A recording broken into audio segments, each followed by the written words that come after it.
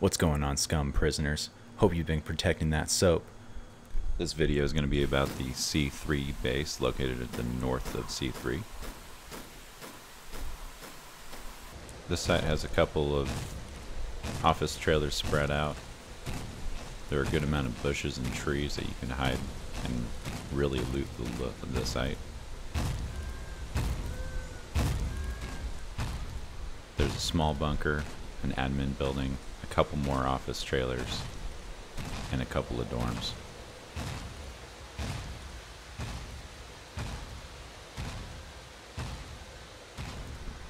There are a couple of boxes outside, pretty easy to loot.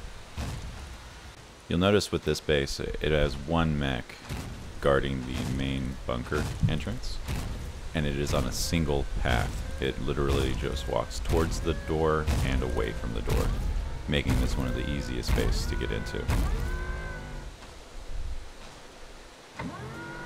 We're going to go ahead and approach on the west side of the base. From the west side, we're going to go straight into these bushes and hop down and right into the front door. Really as easy as that. He's got about 12 seconds walking away from the bunker door, so as long as you time it right, you could even just walk right in.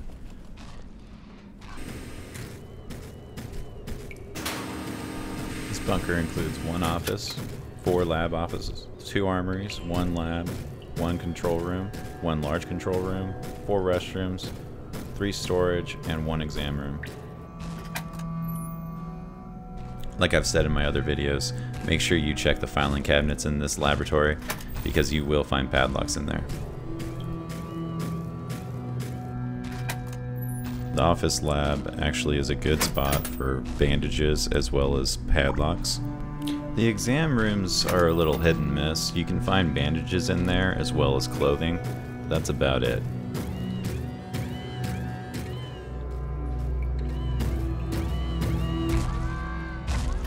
Always check the restrooms, especially if you're looking for a hiking backpack or a backpack in general. The smaller control room is still a good place to look for padlock. Because of the size of this base, you'll notice that there'll be a lot more solo player bases located around it, so just be mindful that you might find a single person camping in a corner somewhere.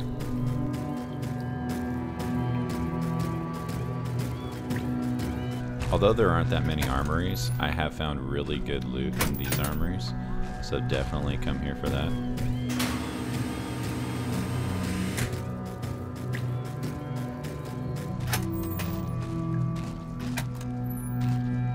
Like I've said in my other videos, these large control rooms are great for padlocks.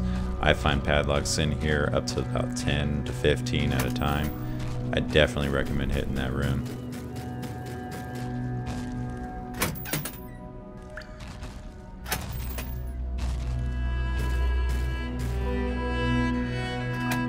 Restrooms and storage rooms really are kind of hit and miss, mostly clothing, sometimes water and food in the storage rooms.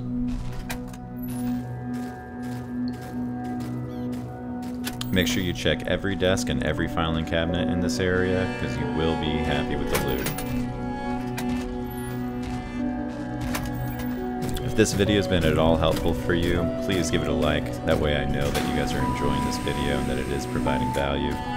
If you want to see more, subscribe and turn on that notification button. It really helps me out, and it also helps the channel grow. These offices actually have a good chance of padlocks. You gotta look at every box, every filing cabinet, and every desk. If you time it perfectly, you can get out of the hatch. I just personally prefer going out of the bunker door. So if you have to go through the hatch, good luck. Bunker door is the easiest way out.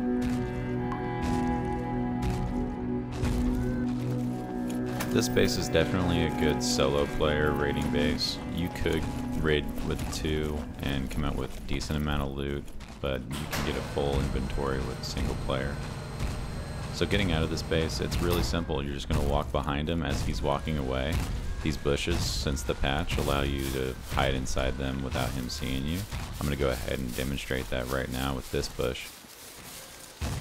Notice he is turned heading back towards my direction, and he's still not aggroed from me being in the vicinity. keeping this bush in between us, I'm going to go ahead and walk out.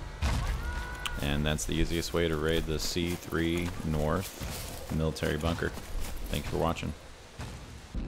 You know, I've been getting a lot of questions on stream about Scum, so I'm planning on making a lot of more videos. If you liked the video, thank you very much. If you subscribed, you're awesome. Hit that bell notification if you want to see the new videos coming out. Also, if there's anything specific you want to see, leave a comment below.